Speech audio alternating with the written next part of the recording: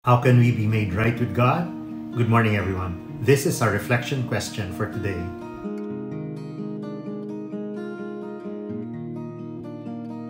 A man with a nagging secret was unable to keep it any longer.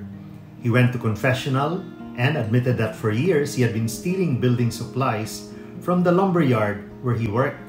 "How much lumber did you take?" the priest asked. "I took enough to build my home and enough for my son's house. Then I took enough to build houses for my 2 daughters. Oh, and our house at the lake." "This is a very serious offense," the priest said. "I'll have to think of a far-reaching penance. Have you ever considered doing a retreat?" "No, Father, I never have," the man replied. "But if you can get the plans, I can get the lumber." In today's first reading, St. Paul tells us how a person becomes right in God's eyes, and that is through faith. During his time, there were Christians who were advocating for a return to the Mosaic Law. Proof of this was their insistence that Gentiles or pagans be circumcised. Paul, who was a Pharisee and a circumcised Jew, rejected this idea. We reflect today on what we need to be right in God's eyes. God's goodness and love is given to all, regardless of race or belief. There is no more distinction because all are sinners and lack God's grace. Only His grace can set us free. It is an act of spontaneous love for all of God's creation that we who receive it must pass on to others. 1 John tells us, "This is what love is. It is not that we have loved God, but that He loved us and sent His Son to be the means by which our sins are forgiven." This act of love on God's part was exemplified by sending us His Son as a gift to restore to us His divine favors. When we are put right with God, we can inherit eternal life. What is asked of us only is to surrender our total faith and trust in God. Our own actions will not be enough to merit salvation. God is not indebted to us in any way we do good. Recall the Pharisee who stood before the altar of God, telling him how righteous he has been. Beside him was a tax collector who humbly acknowledged his sins and begged for God's forgiveness. Salvation then is not so much doing good works, but having an intimate relationship with God. Again, recall the sinful woman who washes Jesus' feet. Jesus tells the observing Simon, she loves much because her sins have been forgiven.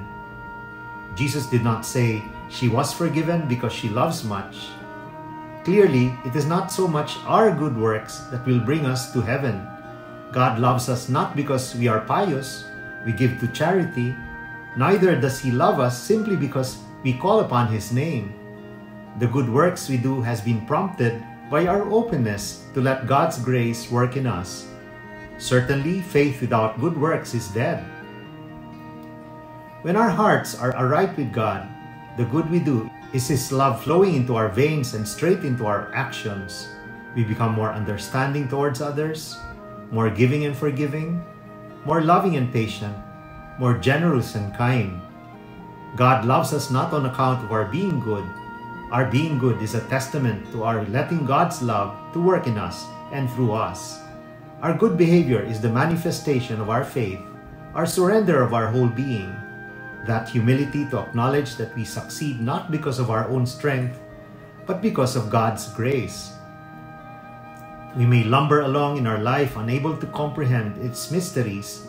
We may build our successes through means which are not in consonance with God's commandments. But there will always be opportunities to be convicted and transformed.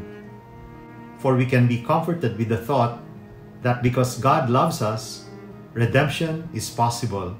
When we decide to retreat from our sinful ways, humbly ask Him for forgiveness, and set out to right the wrongs we have done. When that happens, our interior transformation through God's grace will clearly manifest in the good we do for Him through the love we give to others. Let us pray. In the name of the Father, and of the Son, and of the Holy Spirit. Amen. Heavenly Father, may Your word take root in my heart to transform all my thoughts and actions. This I pray in Jesus' holy and mighty name. Amen.